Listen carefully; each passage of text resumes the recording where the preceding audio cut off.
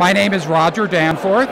I was here for 7 years. I was the literary manager from 1988 to 1994, and then I was the acting artistic director for one season, 94-95.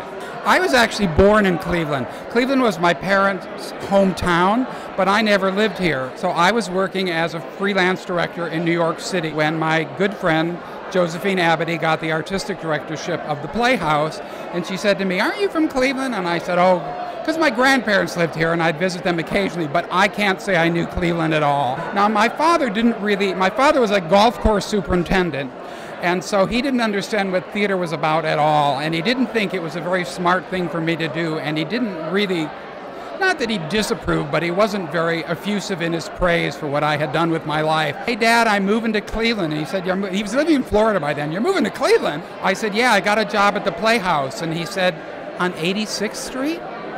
And I said, "Yeah."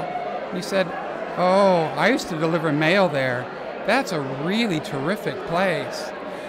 And the way he said it, I felt his estimation for me really come up a whole bunch of notches, because the only theater he knew was the Cleveland Playhouse, but the Cleveland Playhouse was really impressive to him, and it really meant something to me. And he died my very first year here, and that's like one of the last conversations we actually had, and it's really stuck with me. Being here was important to me, but it was really important to him.